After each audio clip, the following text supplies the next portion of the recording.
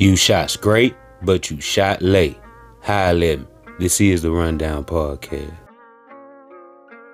I'm gonna give you the rundown. I get that bag and don't feel what I make. You get that baggage and act like you straight.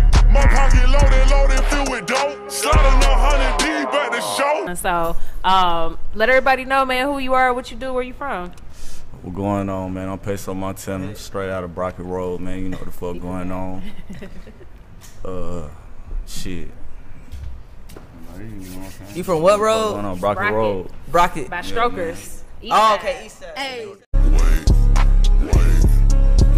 Hit the 10 toes to the money. I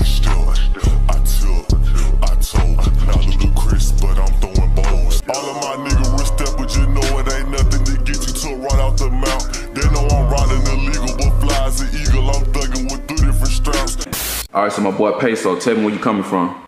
I'm coming from Tucker, Georgia.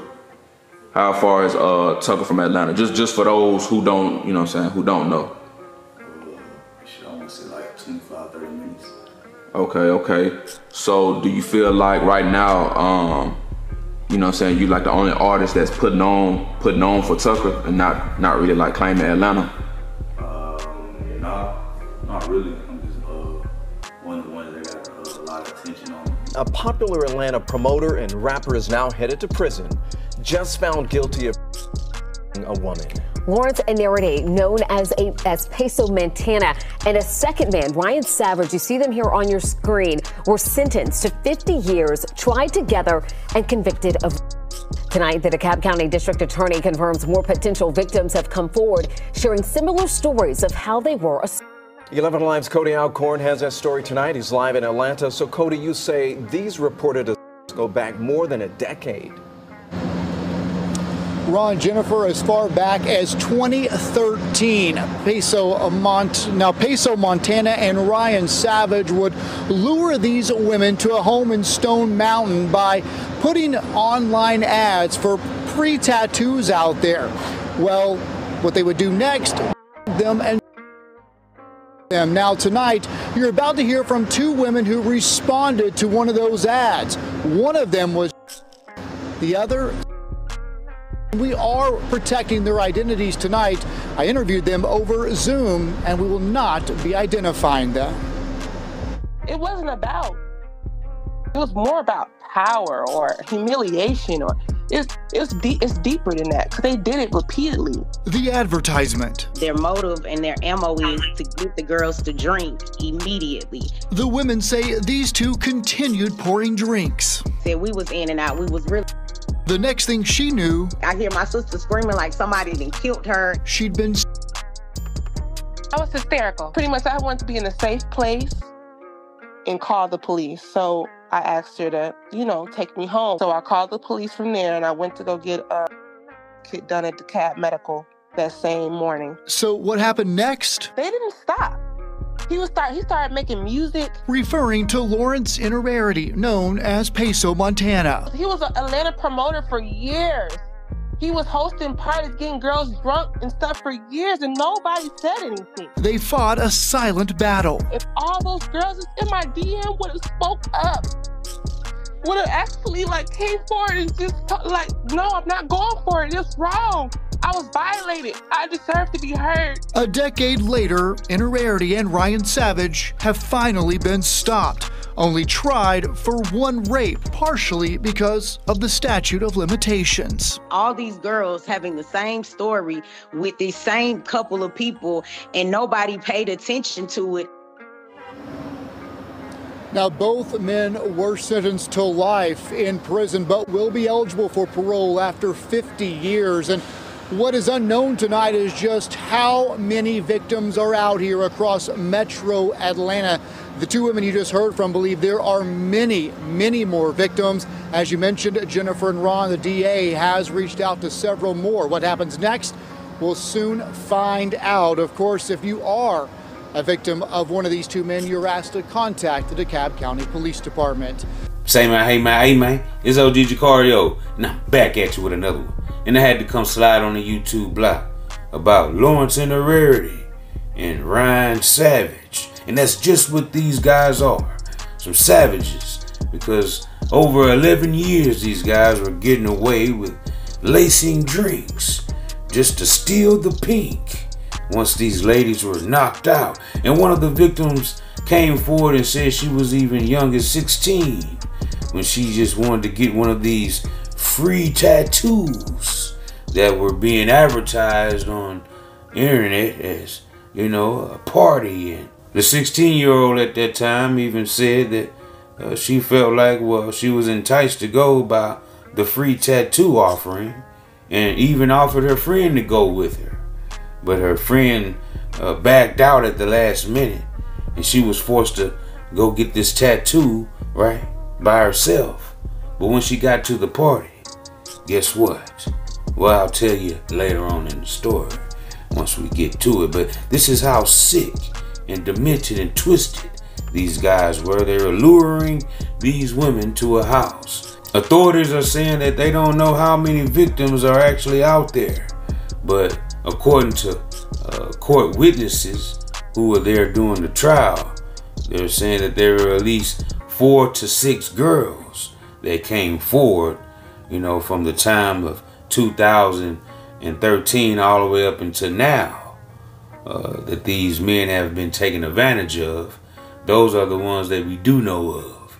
But how many victims did Lawrence Inararity and Ryan Savage totally take advantage of in this whole time being of them pulling off these fiascos and stunts and sick old fantasies they had of women and forcing themselves upon these victims unwillingly. This 16-year-old happened to be one of the victims of Peso, Montana, and one of those that he was involved in with this young lady. She spoke out after the trial on social media, and this is what she had to say. She said, back in 2013, in December of 2013, I was a homeless 16-year-old. I had nowhere to go, so I was staying with friends. A friend of mine at the time showed me a flyer that advertised free tattoos, girls only. So me being young and dumb, I was excited to go. Who wouldn't want a free tattoo, right? Right. Well, my friend was supposed to go with me, but ended up backing out. But I still decided to go. I was dropped off by a friend, and I attended the party alone. When I arrived there, it was about 6 teenage boys there. They reassured me that more people were coming, and I had arrived kind of early. They offered me a drink, and I accepted. Now, she's 16 years old. This is what goes on, and this is her story, and I'm already seeing that she accepted a drink at 16. Check this out. She's saying that that they offered her a drink. She said she accepted. Never saw them make the drink. They brought me the drink, and I drank it. No more than 5 to 10 minutes. I felt dizzy and lightheaded, and I passed out. I couldn't move, but I could hear everything. They were discussing taking advantage of this 16-year-old's body. Wow.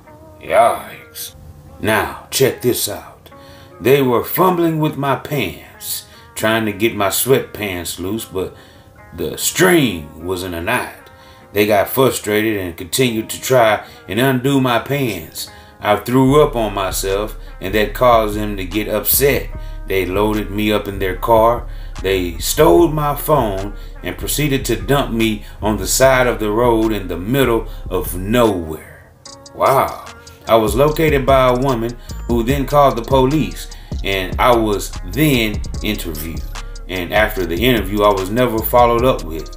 I never got any updates. That case sat for 11 years. And at that time, no one believed me. No one cared. A year ago, I was contacted by a DeKalb investigator. Another one of Lawrence's victims came out to speak on the situation, and she had a lot to get off her chest as well.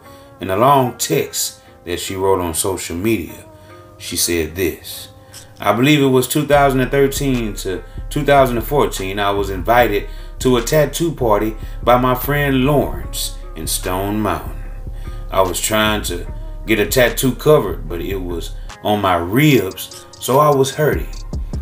I take a shot. I watched them pour from a bottle that wasn't open, and they told me it would help with the pain. I take one shot and blacked out. A friend I am no longer cool with saved my life that night by dragging my body down the steps and locking me in the tattoo man's basement until the sun came up. But by that time she found me, it was too late. The tattoo man had already took advantage of my body. But I was so out of it, I couldn't move or feel my legs, in my own throw up at that.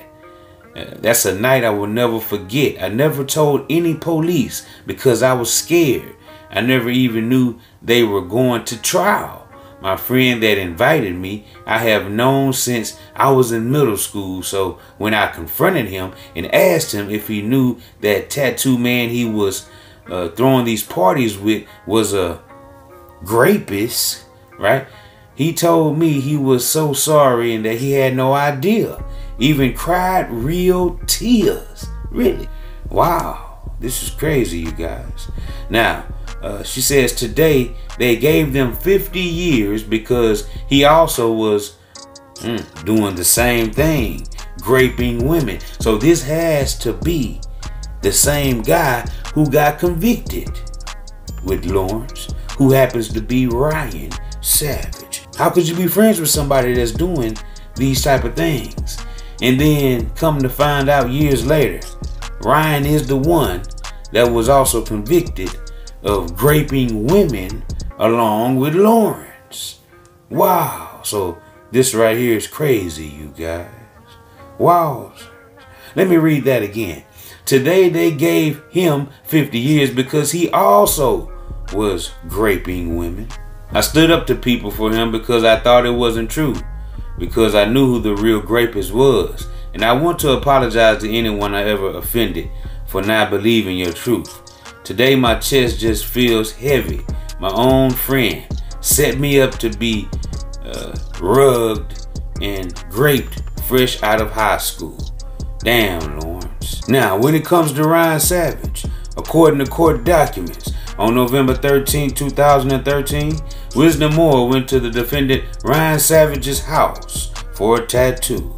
After receiving her tattoo, she puffed a joint that was given to her by Ryan Savage and Lawrence Interrarity. Miss Moore noticed that the joint tasted different.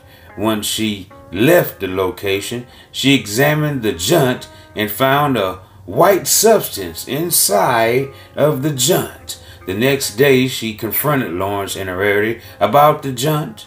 And while being confronted about the joint, Lawrence Interrarity messaged Ryan Savage and discussed how they had been caught lacing the joint. Wow. Yeah.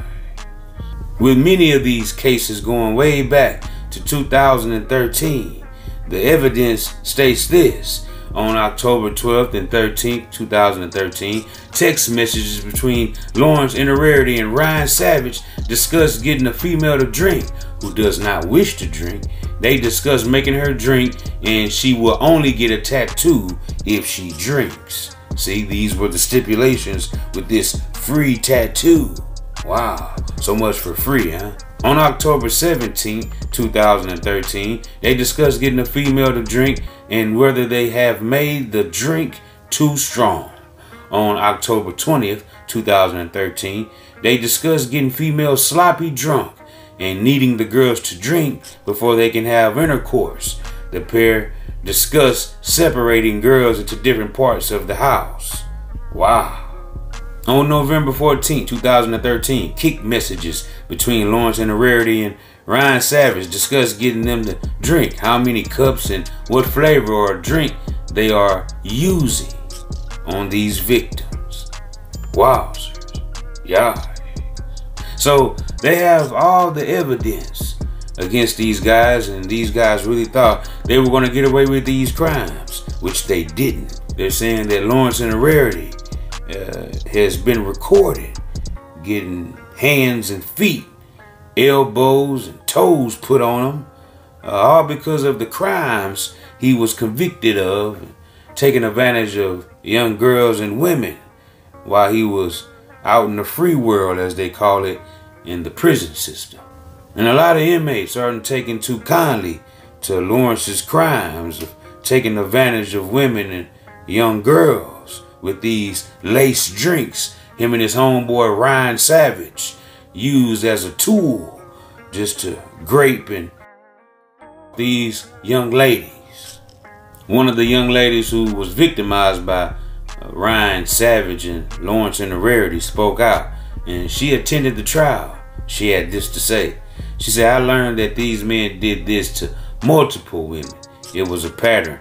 None of us girls knew each other. We all come from different backgrounds and we all were different ages, but we had the same story. Trial was very hard for me, learning about information I had never known about before. Having to relive what happened was so hard. These men deserve to be exposed, to be blasted. Be careful who you surround yourself with. Be careful when you go out. Pay attention to your surroundings and always have a friend with you. Pay attention to red flags if something doesn't feel right. Listen to your gut. I was lucky enough to not have been raped, but some of the other ladies unfortunately did not get the same outcome. As for me, I have to endure this pain and trauma they experienced for the rest of their lives. What happens in the dark comes to the light, and evidence doesn't lie. We waited 11 years for this day, and I thank God for hearing my cry. For so many years, this was a huge step in my healing process, and words can't express how happy I am. My life has never been easy, but this situation has shown me that I can overcome anything. To the parents out there that's always putting your children first, believe them when they say something happened to them. Always create a safe place for your child. I didn't have that, and if I did, I could have gotten justice sooner. Wow. Now that's very, very, fortunate that this young lady, didn't get victimized, but obviously she was almost victimized by these two defendants. And she's telling her story as, she got away just in time, right before this even happened to her. And obviously that was that story that I told earlier where the young lady said she had got away.